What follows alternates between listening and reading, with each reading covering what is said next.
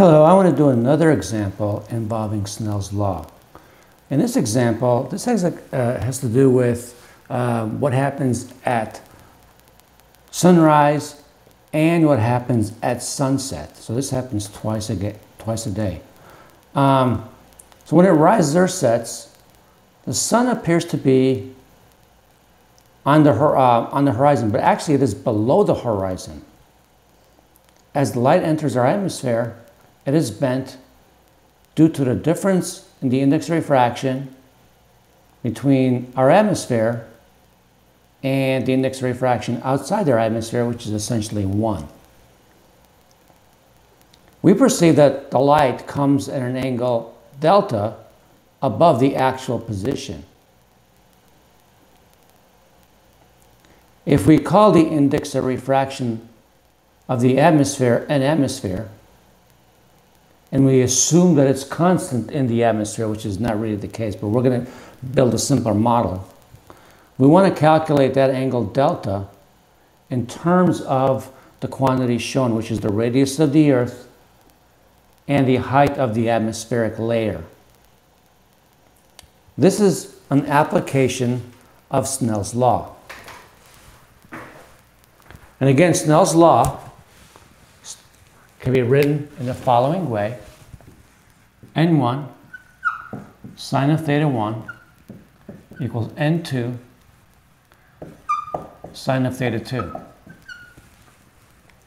In this example, we have a ray of sunlight traveling. Here's a vacuum.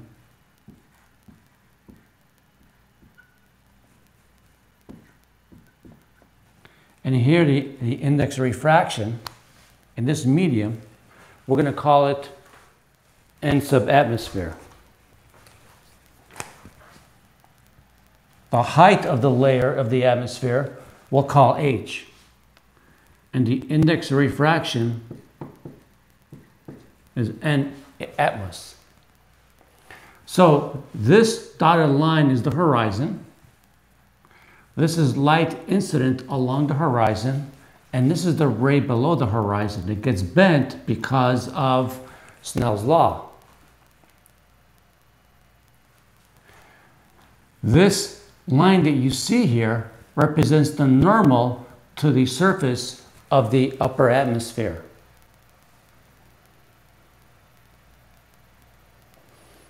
This is the angle theta. So our angle of incidence is theta plus delta. So what I want to do is write this with our angle of incidence, and we're going to say that N1 in this problem equals 1 because this is a vacuum. And I'm going to put sine of theta plus delta. N2 is the atmosphere.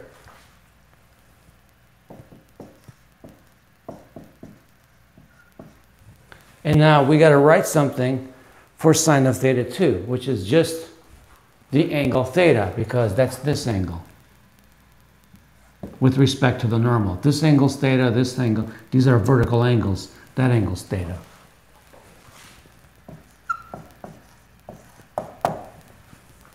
My goal is to solve for delta. So I have to take the inverse sine of both sides.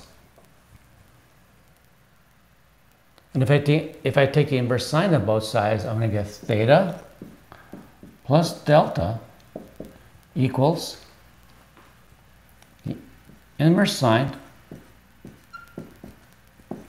of N atmosphere sine of theta. And delta is going to be equal to the arc sine of N atmosphere sine of theta minus theta. But we're not done yet, because we can figure out what the angle theta is in terms of our known quantities. If you look at this, the radius of the Earth is opposite this hypotenuse. This is a right angle.